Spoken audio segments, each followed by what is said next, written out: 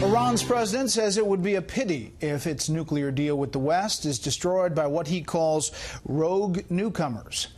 That's a reference, of course, to President Trump, who Monday blistered the deal in a speech to the United Nations General Assembly and now says he has made up his mind on whether the U.S. will leave it. Senior correspondent Eric Shawn is outside the UN tonight. Good evening, Eric.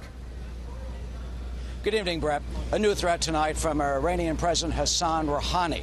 He tweeted that if the U.S. withdraws from the nuclear agreement, Iran may resume its uranium enrichment. But he says as far as nuclear weapons are concerned, that's no option. It's all part of the delicate diplomatic dance and the increasing standoff between the U.S. and Iran here at the UN. Today was Iranian President Hassan Rouhani's chance to return President Trump's volley that Iran was a murderous, repressive regime. The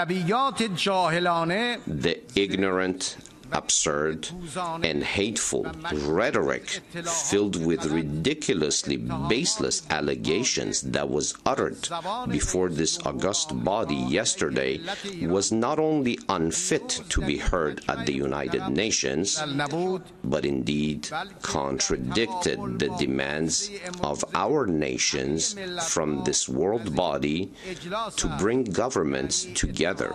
He insisted his nation is abiding by the Iranian nuclear agreement and again denied his country wants a nuclear bomb. He said since the pact has the support of the international community, it should not be abandoned by one nation, the U.S. And he said that with another dig at the White House. It will be a great pity if this agreement were to be destroyed by rogue newcomers to the world of politics. But the Trump administration is gunning for the agreement's sunset clause that ends restrictions on Iran's nuclear program in about a decade. Critics say that will pave the way for Tehran to develop nuclear weapons.